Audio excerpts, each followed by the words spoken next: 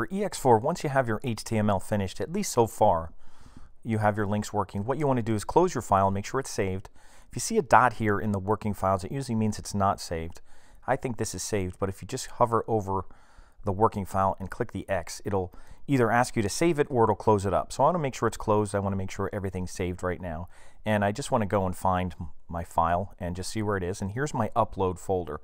And remember, you're not going to be uploading your upload folder. You're going to be uploading everything that's inside your upload folder. Your upload folder is basically going to mirror or mimic your directory that you're going to see when you log into Cyberduck. So you're not going to copy this, you're just going to put this stuff in there. So this is basically a mirror of your web directory. So this is the folder I want to put up there. I have a finished one, but that's just for me when I run through the videos. But this is the one that I want to put up there. These are the ones that are going to stay. And if you do make a change to your index, which we will, because you're going to be updating links to your exercises, you're going to change this here. So that's going to be something you're going to change as well. So, but the first thing we'll do is we'll upload this. It's still, you can still find it without a link on your home page. You could just type in ex4.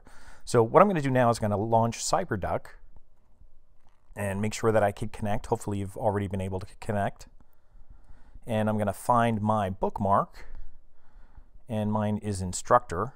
So I'll double click on it and I'll put in my password, and the password is pretty simple. It's usually your last name 230 is what we set up. So I'll log in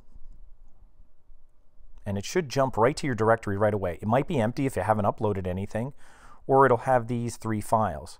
And all that I'm going to do is make sure you just have the windows side by side, is I'm just going to upload my ex4 folder. And I'll just drag it right over here, not in anything else, but in the same directory as these 3 files. And I'll just drag it, and it should copy, and I should get a message about transferring, and it shouldn't take long. And if there's a file there already or a folder there already, it'll overwrite it, but this one didn't, so everything's okay. Now, if you need to check it, what you can do is just put in wccgraphicwebdesign.com. I have a link on documents and resources, but it's wccgraphicwebdesign.com, not the Campus Racket one. And if you go here, now this is kind of the long way to get there. You'd have to go to students, you'd have to go to student websites, and then it'll come to this page, and this is your class. So if I click on this link here, you should see your name, and there's instructor. So hopefully, now I'm just seeing my home page right now. It's not going to my ex4, and I don't have a link. I didn't link my ex4, so how would I see it? Well, I could just go up here and just type in ex4, and it should go to the index page in that ex4 folder.